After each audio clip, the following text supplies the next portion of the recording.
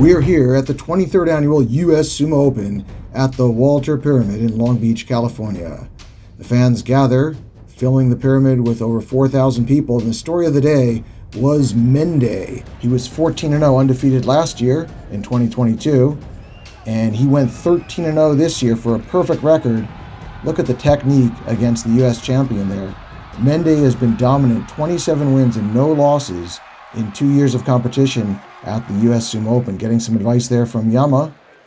Mendee made it look easy, going against some opponents who are over 400 pounds, even though he himself was barely 300 pounds. Another opponent here from Egypt, over 400 pounds.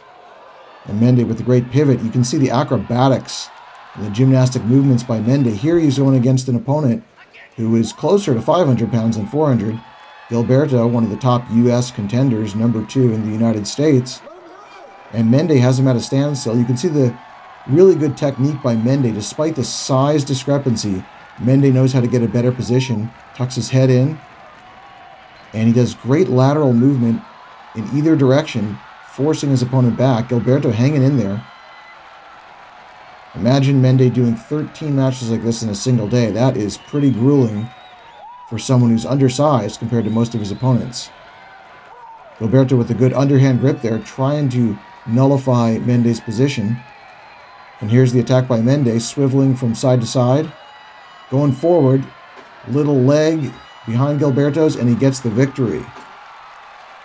Now Gilberto's younger brother Angel going against Mendee. False start. There they go. And again, look at the move by Mendee, the spin move, and the acrobatics at the end. So Mendee, great dexterity. He takes a head-on attack, and he turns his opponent around. Here is one of the best Egyptian competitors. Abdelrahman goes down. And the current U.S. heavyweight and openweight champion, Mark, gets spun around by Mendee as well. And Mendee had a hurt right hand. He's using basically his left hand only to spin Mark down and get that victory and the heavyweight title. Mendee also made it look easy against several opponents in the openweight. Really doesn't look like there's any risk to him in these matches. He gets a good position, a good grip, and just toying with opponents. And a crowd pleaser there, throwing his opponent to the ground. And here he is again against the more than 400-pound foe, and Mendee gets it done. Great footwork against guys who are really strong and quick off the line. And here in the final match in the openweight, he defeats the light heavyweight contender, Eric. You can see Eric comes out really fast. Mendee blocks the attack, gets underneath, and wins in a matter of 2 seconds or less. So heavyweight and openweight champion at the US Sumo Open for 2 years in a row. That's Mendee. And there was a lot of drama in the men's lightweight division as well. Many of the semi-finalists from last year continued in the medal rounds this year. And there's Edebo from Hungary taking down Hatna from Mongolia. Last year, Edebo got second and Hatna got third. And this year, the third place match is the same as last year. Hatna versus Joe. Big victory there for Joe, getting a medal for the first time at the US Sumo Open. And in the final match of the US Sumo Open, Edebo versus Gabe. Good hit by Edebo.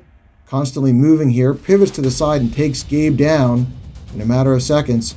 What a dramatic finish to the men's lightweight division. Edebo, silver last year, gets gold in 2023. And the men's middleweight division was absolutely stacked. Here's one of the top contenders, Takeshi from Japan. He has won the US Sumo Open in both the middleweight and the openweight divisions in the past. Looking for a medal here in the middleweight. He made quick work of many of his opponents, but his toughest matchup came against Usukbayar from Mongolia in the semifinals. Takeshi on the left in the maroon, Usukbayar now moving to the left in the white. They're both 220 pounds. Takeshi about 8 inches shorter though. Usukbayar trained in Japan, so they both have that great Japanese sumo pedigree, although he comes from Mongolia.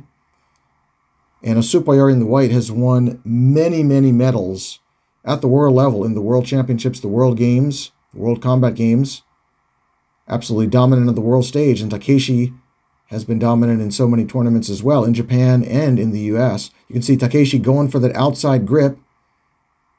Usukbayar with only one hand on the belt. Takeshi has both on the belt, but Usukbayar gets a double outside grip here.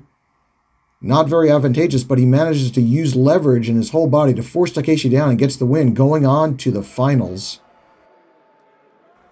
And Usukbayar going in the finals now against Maxime from Russia. Just like Usukbayar, Maxime from Russia on the left has numerous medals at the world level, at the World Championships and Continental Championships as well. These guys are definitely not your typical sumo image. They're both very tall and lanky.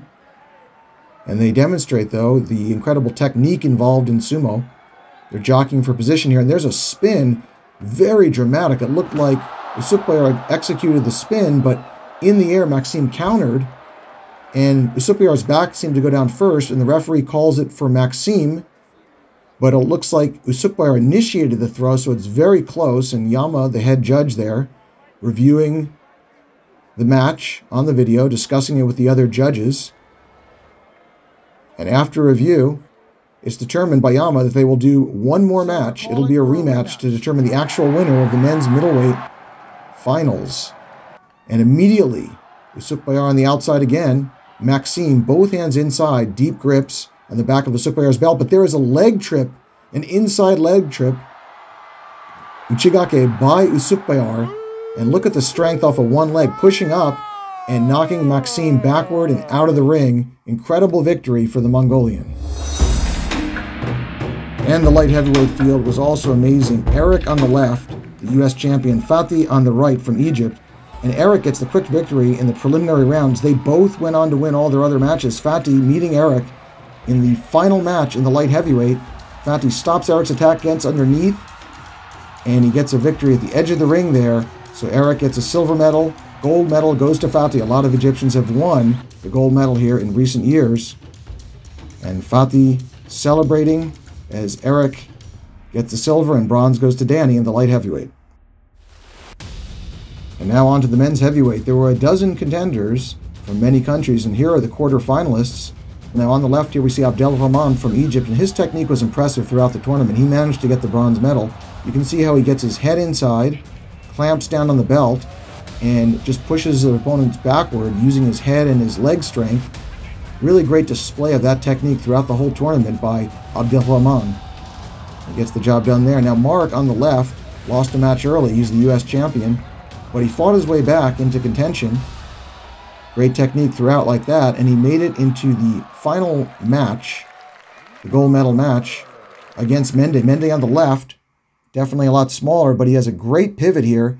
Locks up Mark's right arm and flips him out at the edge of the ring. So Mendee with just incredible technique. Mark should be proud though to get a silver medal at his first US Sumo Open. There we see the medalists. Mendee with gold, Mark with silver, and Abdelrahman with bronze.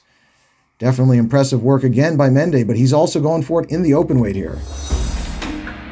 And we move on now to the open weight competition, where wrestlers of all sizes compete against each other, and there were quite a few upsets where smaller guys took down their larger opponents. On the right is the lightweight champion Edibo, and he takes down the renowned Japanese middleweight Takeshi at the edge of the ring with a spin move.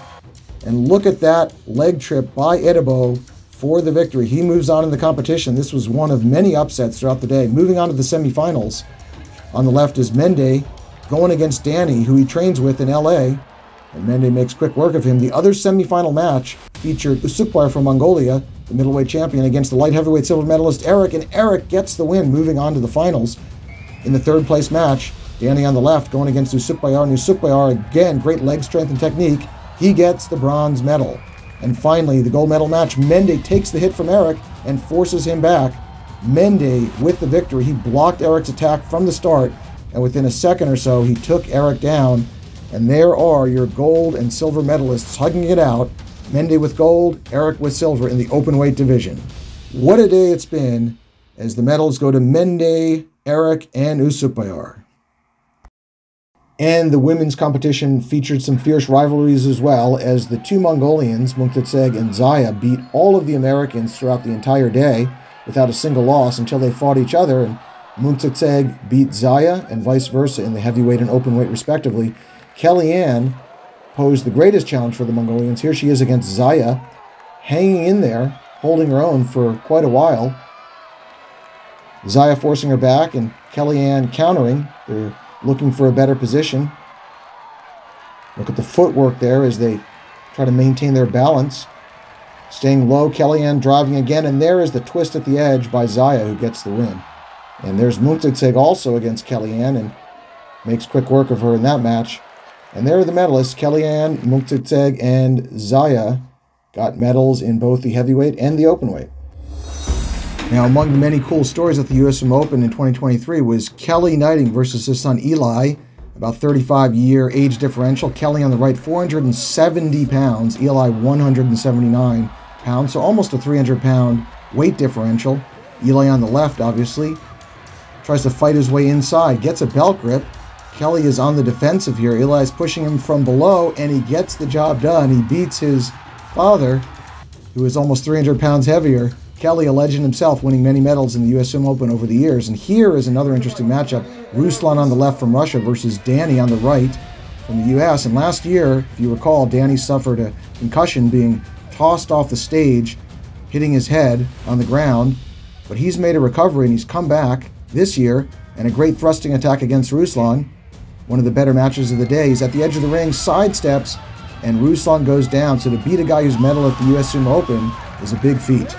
And here is Danny's son going against Yama. Danny's son, Aiden, actually trains with Yama. And Yama's almost 600 pounds. Aiden himself is about 250 pounds at 14 years of age. It's important to get the kids trained early. Hopeful sumo dominance of the U.S. in the future. And here's Aiden using the technique he's learned from Yama against Yama, getting the head inside, getting a good belt grip and pushing with the legs. Yama giving some resistance, and the crowd goes wild as Aiden gets the win. Another one of Yama's students is Ikki from Japan.